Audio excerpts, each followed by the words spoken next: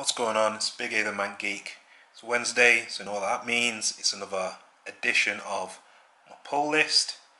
You're going to see what I got this week in regards to comics. Well, obviously in regards to comics, because it's a pull list. So let's just start. Super Sons. I love this book. It's so much fun. It's really good. Damian Wayne, Jonathan Kent. It's just a good, fun comic, and that's all it needs to be, and it sticks to that. And every time it comes out, I can't wait to grab it.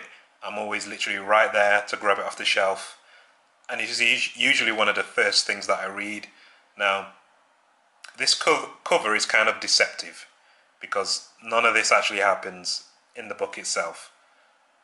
And there's also the artist, Jimenez. He only does the first few pages at the beginning and then the last few pages. The person who does the rest of the art, I can't even say his name, I can't even begin to pronounce it. Digiando Minico? Well, anyway, that's the guy who did he did the art in The Red Death. I actually like his art, and I think they actually kind of disguised it quite well when they changed the art, because I went, wait a second, hold up. And I had to go back and go, oh, okay, that's where it changed. But I like him as an artist anyway, so it was okay to kind of like have him really kind of do a filler issue, so to speak. But yeah, this was, it's fun. I just like the book. It's just a good book, man. It's just a really fun book. Like I said, first artist. And you can see here, we've got the second artist. And by the time we get to just before the end, we've got our first artist back again. But yeah, it just continues the great fun. Get Super Sons. More people need to buy it. Advise everyone to get it. Recommend it. It's just a really, really good DC book. So, I mean, out of all the issues, I'd say I'd probably rate this out of 10, if I had to rate out of 10. I'd say this was a 6. It was still entertaining, not a lot happened. The interactions between these two are just so good, and it's just so well written. That's why I enjoy it so much, I reckon, because it's just these two bickering little boys. But yeah, definitely get Super Sons. It's always a romp. I got Batman The Drowned, not read it yet. Hopefully, I think so far the Red Death has been the best one of these kind of like one-shots. I thought that one was flipping great. The Murder Machine, I thought it was alright. It was a bit hokey in places, but it was alright. I thought it was pretty cool. But yeah, I'm looking forward to seeing how we get this kind of like Lady Aqua Woman Batman, which would be quite interesting. And I'm hoping it's also really good, so I got that as well. Nightwing, you know, honestly, I don't know why I still get this book. I just do. I like Nightwing, but I don't necessarily like where the story's going. You know what, I also don't like this version of Bloodhaven. Bloodhaven to me just seemed like a really shitty part of New York, whereas this Bloodhaven seems more like Las Vegas. Like, it's just casinos and lights, and it's very bright even when it's dark.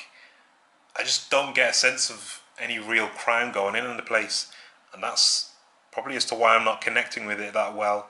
But anyway, this is the next kind of issue in regards to like Raptor coming back and wreaking havoc in Bloodhaven and for Dick Grayson. And then yeah, finally, all new Guardians of the Galaxy, which no one apart from myself and a few other people are buying. Again, I think they've gone with a different artist yet again.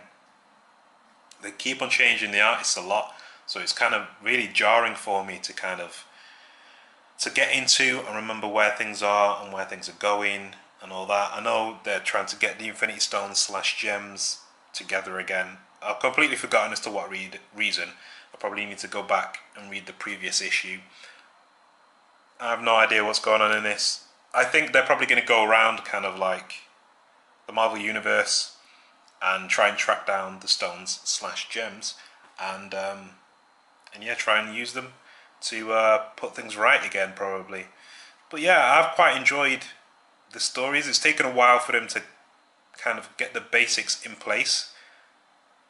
I don't know why it took so much. Well, they kept on doing flashbacks. They tell a bit of the story, flashback, a bit of story, flashback, and they kept on doing that. It's only last issue where they actually said, okay, this is where we are, this is where they were, and this is what's going on, and this is what they've got to do. So they're finally getting into that, and this is the beginning of that.